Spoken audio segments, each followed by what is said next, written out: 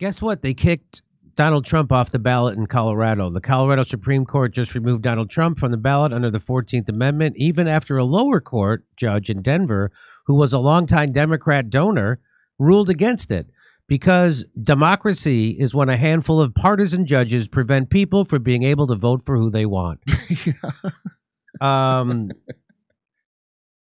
Yes, letting people vote for who they want is a threat to democracy. Glenn Greenwald says, as Biden collapses in the polls and Trump rises, Democrats are going to resort to increasingly desperate and anti-democratic means to ensure Trump can't run.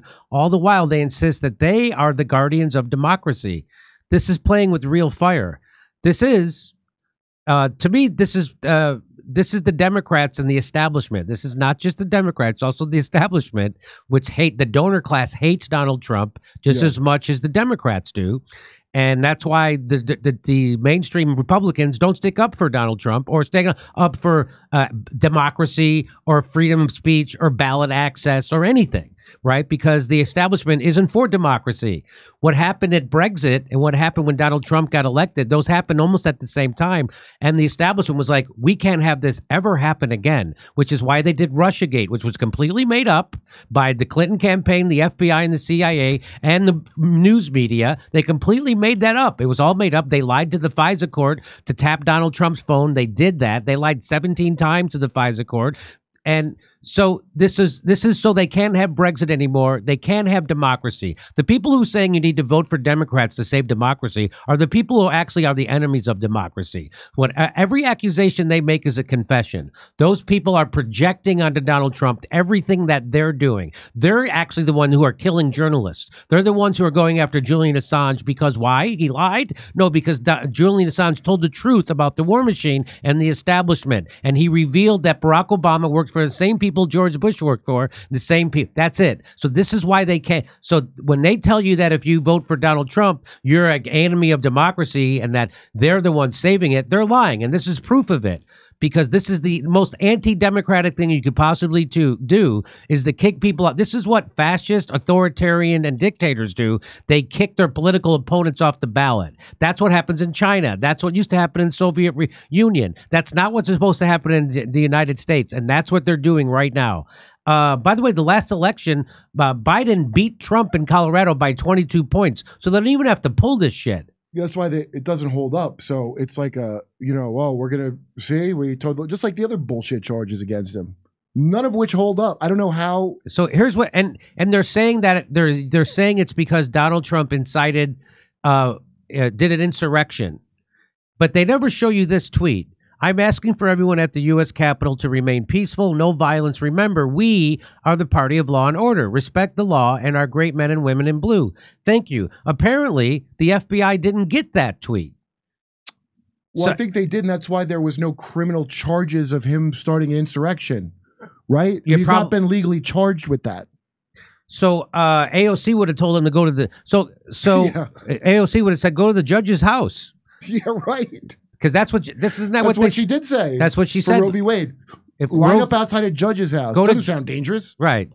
So here's the real reason. Well, we already know the real reason, but here's proof of the real reason why they did this to Donald Trump and kicking him off the ballot in Colorado, which, by the way, is going to get overturned by the Supreme Court. What predicts Colorado Supreme Court justices vote on Trump's disqualification? Is it their party? No.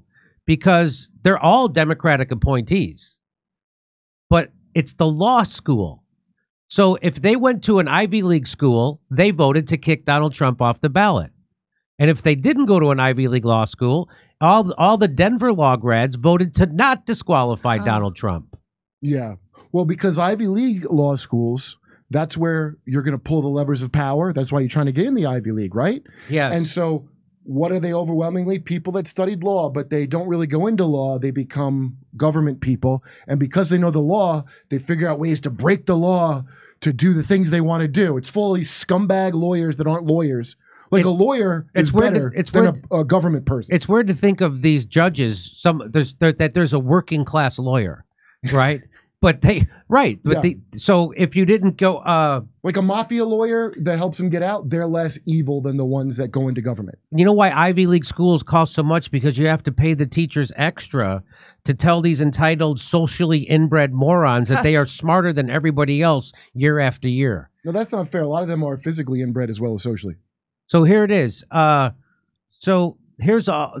I don't have to show you this. I'm just going to tell you that Chief Justice Boatwright dissented, Justice Samore dissented, Justice Birkencotter dissented.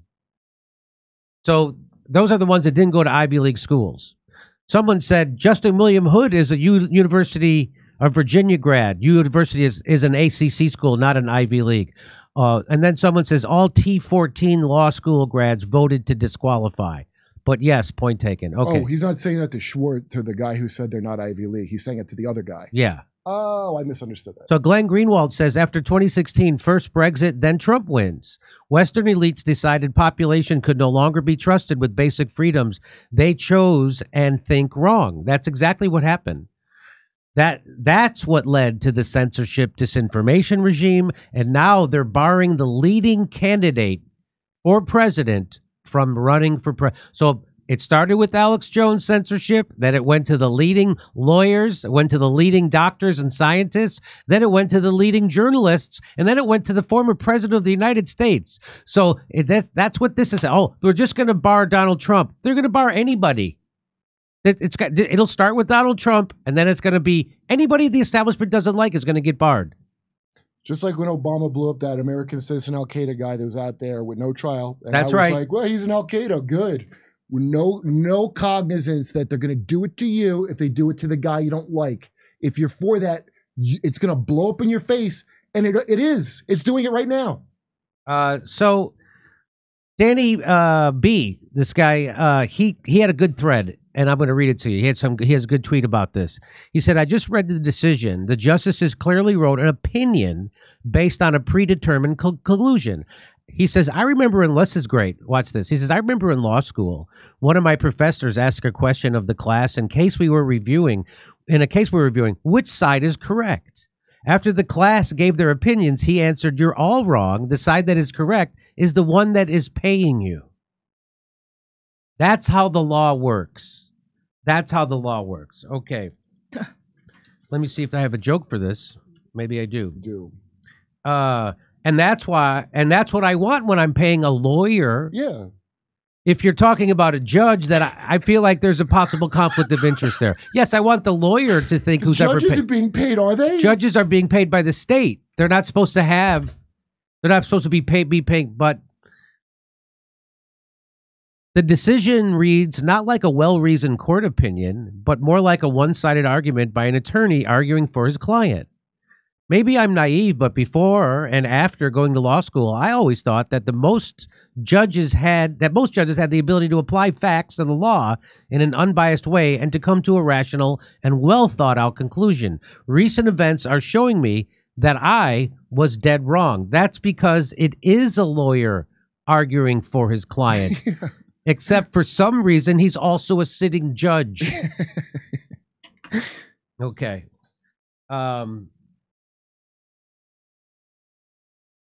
He goes on to say, in this case, the Colorado judges have become activists instead of judges.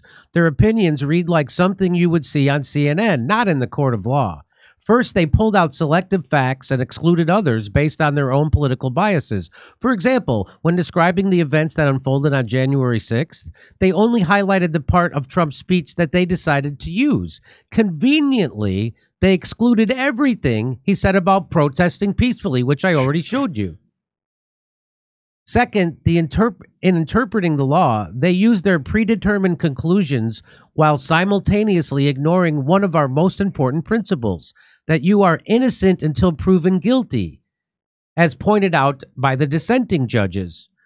They casually bend, change, and interpret the law in a completely unreasonable and irrational way to come to their conclusion that Donald Trump engaged in insurrection and is therefore disqualified from the ballot because he is disqualified from being president. The sad part is that they clearly know this decision is nonsense and will not hold up. They stayed their decision until January 4th. And note that if review is sought in the Supreme Court before the stay expires, the Colorado Secretary of State will still be required to include President Trump's name on the ballot. Does that sound like a confident decision to you?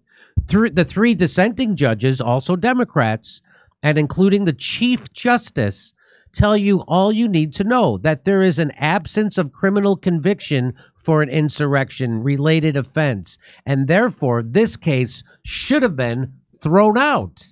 So they're saying that Donald Trump is guilty of a crime he's never been charged with or convicted of, and therefore it should have been thrown out. It should have been thrown out.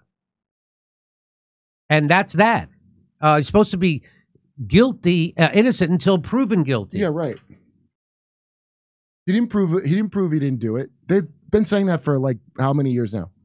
Trump wasn't exonerated. So this is brought to you by the same geniuses who insist that the collapse of Building 7 was because of the fire next door.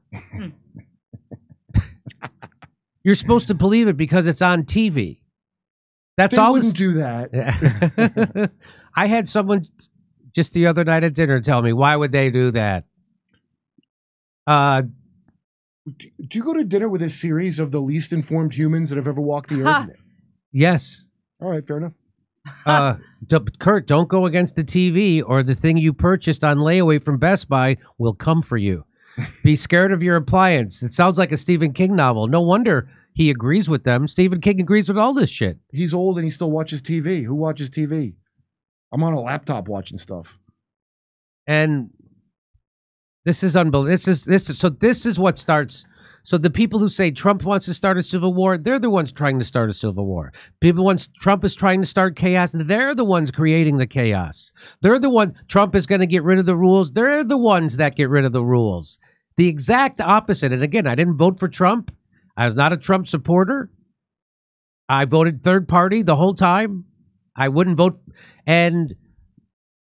But people are going to say, people like Donald, people will say that I am, and that's not true. Dude, the best part now is young people, the big Biden voters, which is young people and black people, are overwhelmingly later Biden, and everyone's panicking. That's my favorite thing on MSNBC is watching them panic. They're panicking in clips because they can't believe.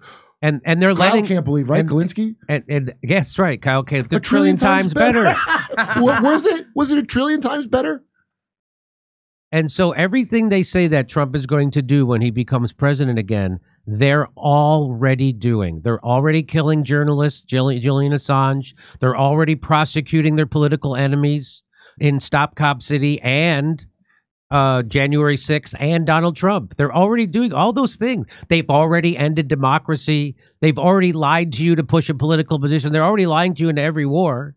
How about Black Uhuru that nobody cares about because they're black communists? That's right. That got brought in for aiding Russia by telling the truth about Ukraine that everyone's saying now. That's right. Come see us do a live stand-up show. We'll be in Venice, California, Palmdale, California, Omaha, Des Moines, Milwaukee, Lansing, Bend, Oregon, Portland, Oregon, Seattle, Washington, Boston, Massachusetts, and we're going to Europe. Do you live in Europe? We're going to be there. Go to jimmydore.com for a link for all those tickets.